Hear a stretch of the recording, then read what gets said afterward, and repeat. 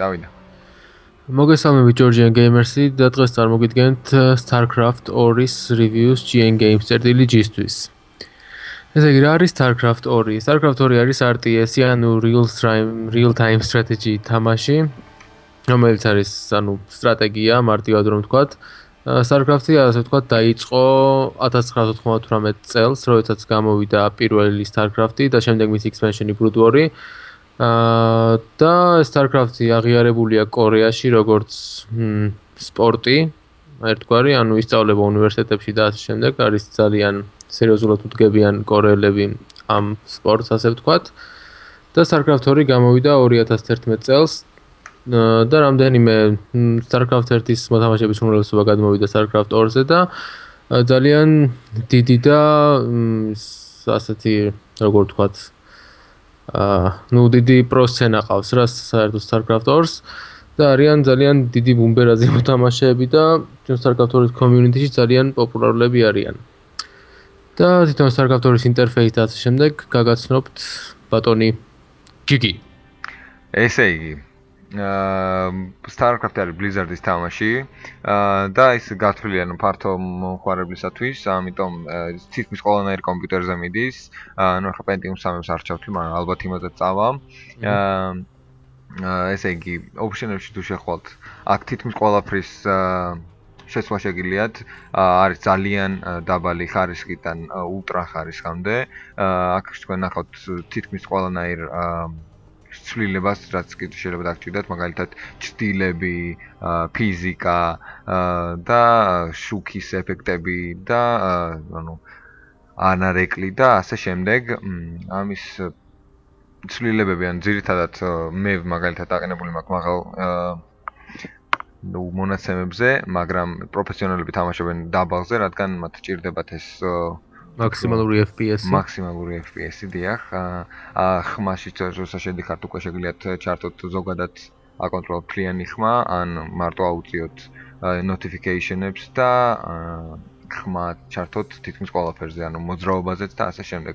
თქვენ ასევე გაქვთ მიკროფონის ჩართვის ფუნქცია, როცა დაიკონტაქტოთ ანუ თქვენ მეგობრებს ან მოწინააღმდეგეებს. ასევე რადგან თამაში არის RTS-ი და კამერა ზემოდან უყურებს არის, ესე რომ ვთქვათ, აქ შეგიძლიათ დააყენოთ თუ რას სისწრაფით იმოძრავებს თქვენი კამერა და ასე შემდეგ. ასევე შეგიძლიათ ჩართოთ თამაში დრო, ასევე შეგიძლიათ ჩართოთ ჰოთკიები, რომ ეწერებოდეს და ასევე რადგან თამაში არის Blizzard-ის, იგი დაკავშირებულია სერვერთან, Battle.net-ის სერვერთან, რომელიც უფლებას გაძლევს, ვთქვათ, Facebook-ს შეუერთეთ, ან აქვე იჩატაოთ თამაში თქვენს მეგობრებთან ერთად. ესე იგი. გადავხვდეთ თემიდან. ასევე შეგიძლიათ შეუერთეთ ჩატების სპეციალურ ჩანელებს, ესე რომ ვთქვათ, ანუ არხებს და საქართველოსაც გააჩნია თავისი სპეციალური არხი, ესე რომ ვთქვათ. ასევე ეს თამაში არის როგორც multiplayer-ი, ისე single player-ი. Single player-ი ძირითადად შედგება ან კომპიუტერის თამაშთან, ან მას გააჩნია კამპანია, ანუ მისიებს გაძლევენ და ასევე გააჩნია challenge-ები.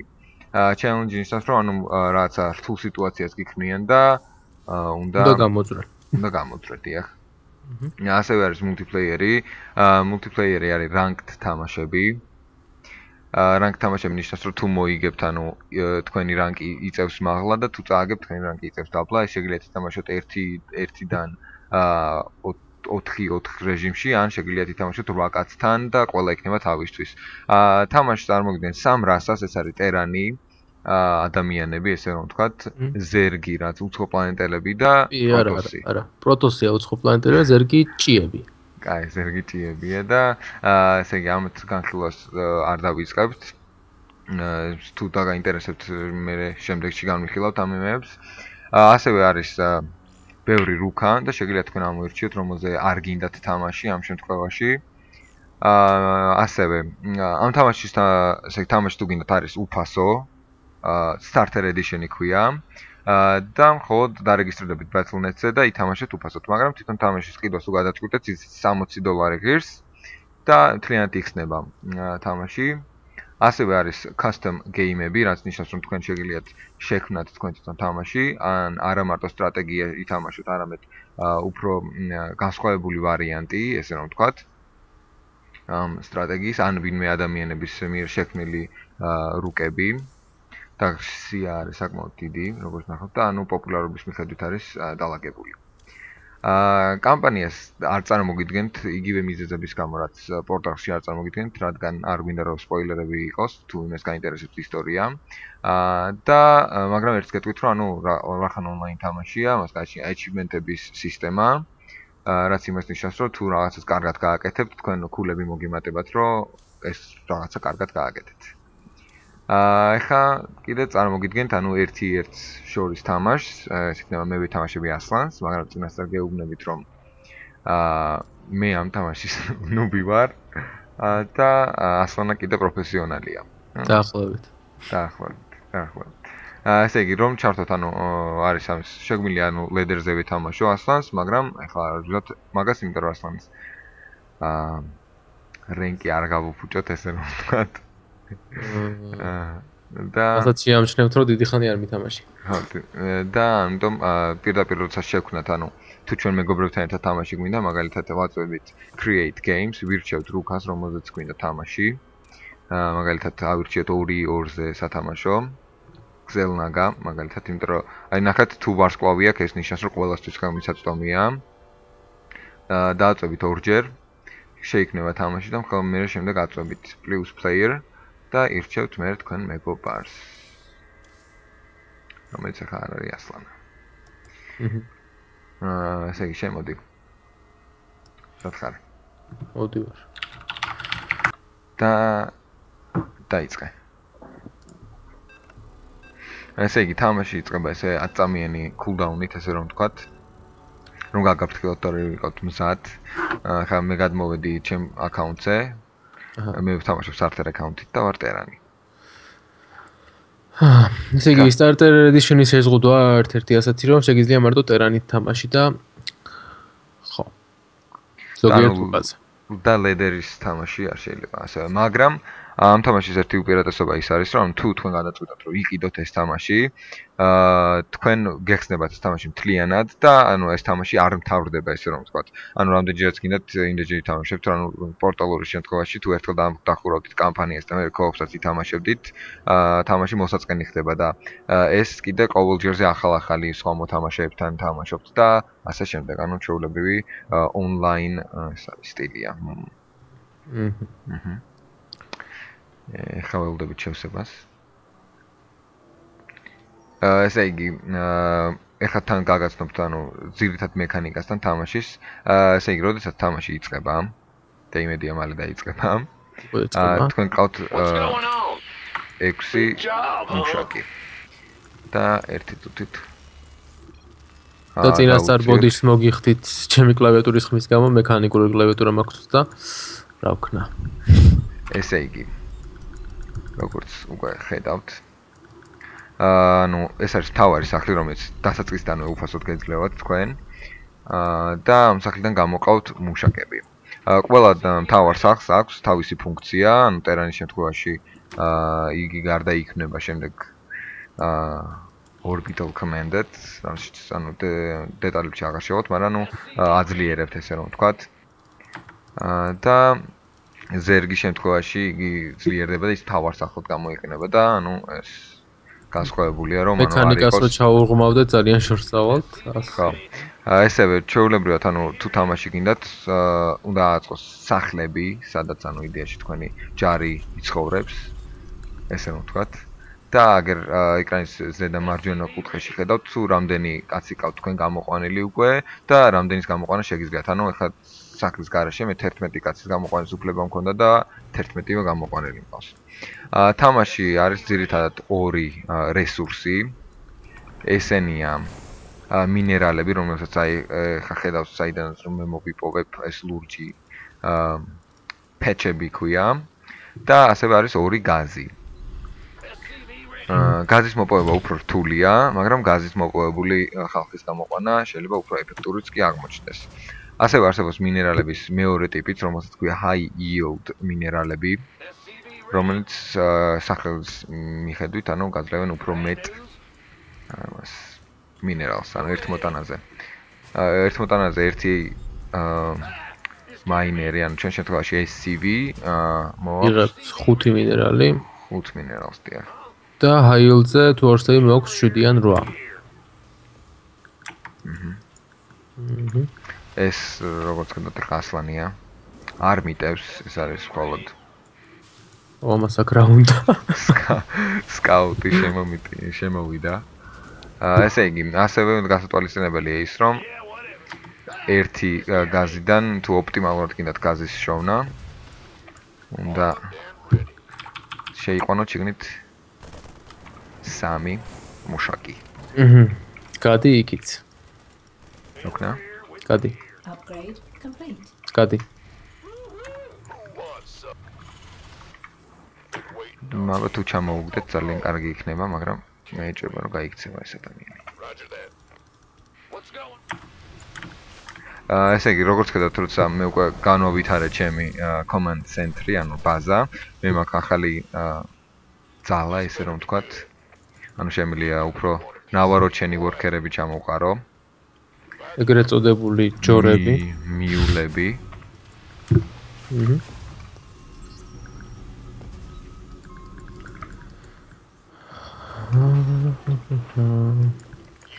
ნუ და თამაშის თავარი იდეა ალბათ მიხვით ისაა, რომ მოკლა შენი მოწინააღმდეგე. აჰა, რასაც ასლანი არ იგზავს. არა, მე პაციფისტი ვარ. რადგან იგი პაციფისტია. რა თქმა უნდა. ეხლა ნახავთ ასევე რომ თითო ყველა რაღაც საშენებად უგნებავთ, ანუ თქვი აწერია გაზი რამდენი უნდა და მინერალი რამდენი სჭირდება. და იმის მიხედვით გამოიყვანთ უკვე შემდეგ ჭარს. ასევე მიზან შეწონილია რომ ააშენოთ მეორე ბაზაც. რადგან უფრო მეტი მინერალი შემოგივიდეთ ბრუნვაში, ესე რომ ვთქვათ. რადგან ეს თამაში დამოკიდებული არა მარტო ანუ თქვენ თამაშის ზონაზე, არამედ თქვენ სტრატეგიულ და ეკონომიკურ გათვლებზე. დიახ. და რა გინდა მანდ, წადი. ეს სპაინკროლერი არაქურდულია. აზარი არა. Insufficient Vespine gas.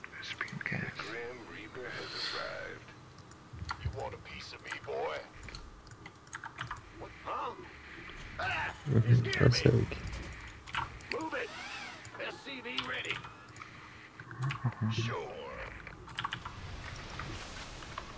Additional supply depots required. ასევე Additional supply depots required. ეხა კომენტარები კიდე რა გვაქვს ასლან? კომენტარები? Not enough add-on. Not enough minerals. არ ვიცი. ასე ჩიგარი. თუ რა მომიფიქრდება ვიტყვი. აი. ასევე ყველა ჯარის კაცს გააჩნია თავისი სტატუსები, ასევე ანუ რამდენი აქვს ატაკა, რამდენი აქვს არმორი, ანუ დაცვა და აწერია ეს ყველაფერი.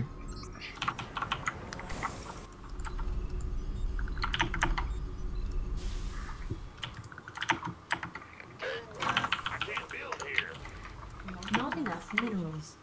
SCV ready. On the way. და რაღაცას მიქარა ახლა გიგიმ, რაც არ უნდა ეკნა. როუჩები, кайფო. რაც არ უნდა ეკნა. და ვორკერებს მიკლავს იდეაში, მაგრამ არა უშავს. Upgrade complete. აჰა, როუჩები, ხო? ბაზარი არ არის როუჩები. Not enough minerals. აჰა.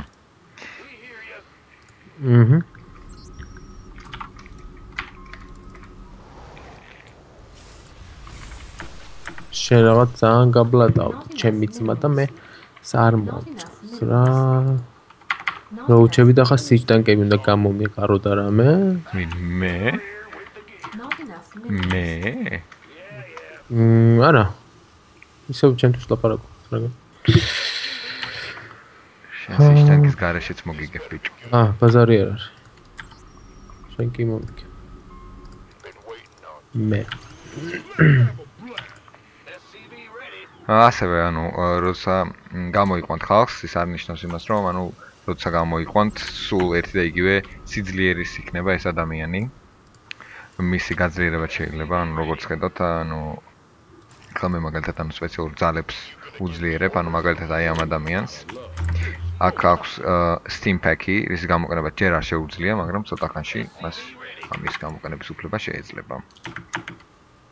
ანუ ხომ მიხვდი ახლა ასლან? Steam Pack-ს ვაძლიერებ. კი. მაგარია ძალიან Steam Pack-ი არის ყველა სერიოზული ვეში. აჰა. შენი გადავე და ნახოთ რა სიზავენ შენი რო უჩები. ჩემს Steam Pack-იანი მეებთან. რაებთან? ხა თუ გითხარი რა გამოგვიდა. მარადიორებთან? აბა. ბაზარი არა. წამოვიდა. Not enough minerals. Siege Tech-ი. Minerals. და გიგის ცდილობს რომ მომატყუოს ახლა, მაგრამ არ გამოყვა. და ეხა Cloak Bench-ი რო შემოგივა ბაზაში ვერე ნახა. კი ძმა ბაზარი არა. Research. Cloak Bench-ი და რამე ძალიან სულ ეს ხარ? თუ ის უნდა ვახსენოთ რომ ამ თამაშში ძალიან მნიშვნელოვანია სკაუტინგი. ზუსტად იცოდე შენი მოწინააღმდეგე რას აკეთებს რომ დაზვერო მისი ბაზა. ასე დაზვერვო. დაზვერო სწორად თქვი მაგრამ. ხო. მაგრამ მთელი მუღამი ისაა რომ ანუ რადგან წინასწარ იცით თქვენი ოპონენტი რას აკეთებს, იმის მიხედვით თქვენ შეძლებთ ანუ counter unit-ების გაკეთებას. ეს შენ გონია მე არ ვიცოდი ხარ რომ შენ შემოხვიდოდი? ნუ უნდა იცოდე წესი შენ თუ კარგი მოთამაშე ხარ, უნდა იცოდე რა. სამი მარინით ყველა კი არის დგა იქ შემოსასვლელში ჩემო მეგობარო. ბაზარი არა. და ძალიან მნიშვნელოვანია რომ supply-ის წინ იყოს სულ და ასე რა. Additional supply details. რატომ გონია ეხა რომ როგორ? როგორ რა? Additional supply details required. რატომ გონია ეხა რომ burrow გაკაზლიერებული და არა მაგას გეტყვი რომ burrow-ს вообще. არა? არა. და რა burrow ჩემი დედას პიცა ვარ. უარესი რაღაც მოდის. Research. ბრუშანს არა, ჯერ არა. შანსი არა. ბრუებამდე არც ელვალთ კაცო, რა თქმა უნდა, ბრუები. ну ესე იგი დამოვიდა ასევე არიან ესენი გზელნაგა ტავერები ქვია ამ იმებს ვეშებს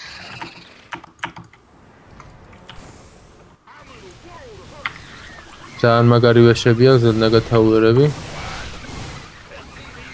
თან ძალიან თან იცი რა მიყვარს ხოლმე აი ასე რომ დაიკლამფებიან იუნიტები რა და fungal growth რო დაადებ თავზე რა და ისე უცბად ასე რა ვიცი რაღაც მოუვათ ხოლმე უცბად რომ ისე მეც რო ვერ მივხვდები უცბად რა ისეთი რაღაც მოუვათ ხოლმე მეც რო ვერ მივხვდები ხოლმე და შემდეგ siege tank-ები რო გამოვლენ ხო მაგის და აი მაქსად მიდიხარ მე აი მაკრას აპირებ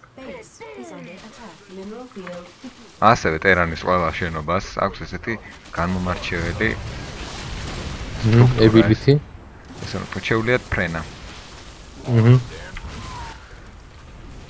так, ეს მარადიო რატომ მომსდევს? მოკვდი. ახლა ესე იგი. თული დრო დაგვიდგა, დაგვრჩა ერთი ბაზა და საკმაოდ მალე მოგვიწევს მისგან გამოსვლა ესე რომ ვთქვათ.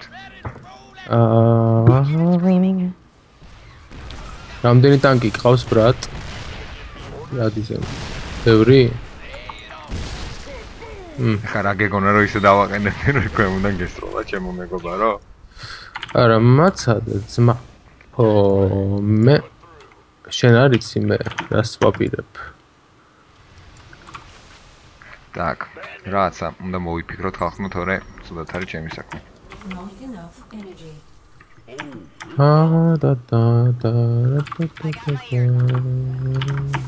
და მგონი იდეა მაქვს. რა ძალიან კარგი იდეა მე ამ იდეას მხარს უჭერ. სრულიად. აი ახლა დაგანახებთ რატო არის ტერანი საკმაოდ საინტერესო სათამაშო. Mineral field ვაი depleted. არა. წაიწვის. ხო, ტერანს აქვს საკმაოდ კარგი შესაძლებლობა, რომ შეუძლია შეაკეთოს თავისი შენობები. კი. და ესე იგი, მოკლედ რას შვებით ახლა? ესენი მოყავს აქ. ესენი აყავს აქ.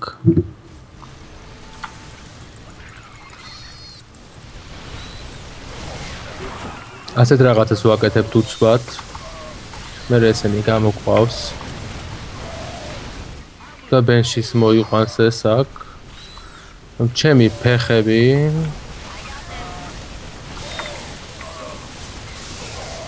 გავახარ ძმა.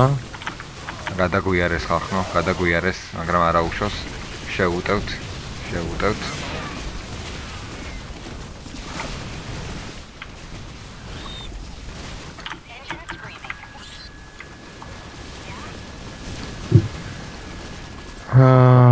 და ისე მუშებს რო დაკარგა, ძალიან ცუდი არის სხვათა შორის ფონი.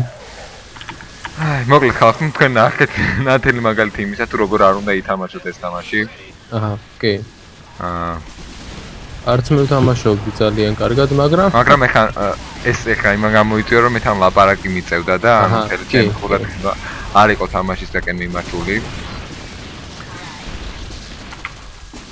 მაგრამ და ახლა ვიდეოს რომ არ ვაკეთებთ, გიგი აწევდა ყველა თავის შენობას და აკეთიკით წაიყვანდა და შემდეგ მომიწევდა მათი პოვნა და 1 საათი გაგრძელდებოდა ეს თამაში, მაგრამ საბედნიეროდ ვიდეოს ვიღებ და წვალება არ მომწევს. ალბათ. აჰა, რას აკეთე? ალბათ. რას ამბობდი? ალბათ. რას ამბობდი როგორ? ალბათ. არ მოგიწევს ხო? არა, რას ლაპარაკობ. მოიცათ ახლა ხალხო მთელი მუგამი ისე რომ მას არ გააჩნია air defense-ები. რაც იმას ნიშნავს, რომ მე შემიძლია შევუტიო მას. ვაიმე. როგორ ჩემი ძმა? როგორ? ჰა, ბატონო? 1 2 არა? კაი. ესე თავერი ძალიან მაგარი პონტია რა, ვიჟინს აძლევს. მე რა ძმო. ბენში. Juke, don't juke. ოპა, 1 ოპა, 2. აჰა. არა უხშოს ხახნო. ვის არ წაუგია? ხდება ხოლმე. ჩემნაირი პროფესიონალები აგებენ. ხო, ასე უსამართლოდ რა ვიცი, რა ხდება, როგორ ხდება და Unacceptable landing zone. ნავი, ასეთ სიტუაციებში GG-ს წერენ და გადიან ხოლმე. დიახ, მაგრამ ეს არ არის ნორმალური სიტუაცია. ახო. რადგან ჩვენ გვაქვს მოგების შანსი. აჰა, ჩვენ გვაქვს მოგების შანსი. ჩვენ გვაქვს მოგების შანსი. კი, ბაზარი არ არის. ახლა დარწმუნებული ვარ, სადღაც SCV აშენებს რაღაცას. კაი რა. ხედავ თურმე რა ხდება? ოპა. არა უშავს ხალხმა ჩვენ გადავრჩებით. მარტივად, ყველაფერი მარტივად ხდება ამ ცხოვრებაში. იმიტომ რომ მას არ აქვს იმის საშუალება რომ აი აქ მისული შენობა ჩამოხსნას. ეს იმას ნიშნავს რომ იგი ვერასდროს ვერ ჩამოხსნეს ამ შენობას. კი, მართალია ეს ადამიანი საკმაოდ მომწონს მისი მსჯელობა. მაგრამ თან ხო იცით ანუ სკვირწინ რაც გაქვს იმას ერთად არ უყურებთ ხოლმე, ამიტომ. კი. ამიტომ კარგი. დავიწყებთ GG, ანუ good game, რაც არ იყო, იმიტომ რომ გამონათურები, მაგრამ ეს ხდება ხოლმე და ვაწვევით surrenders. დამიწყეს პლატაო. ნუ უნდა დამეწერა რატოგაც. ეხლა ანუ თამაშის ბოლოს გაძლევთ ეს იმას სტატუსებს, ანუ როგორი თამაშეთ, როგორ ნახავთ რომ. ჩემზე ორჯერ წინ არის ეს მოთხოვარი, მაგრამ არა უშავს. ვის არ მოსული. და ანუ ეს იყო StarCraft 2. Peace out. Peace out.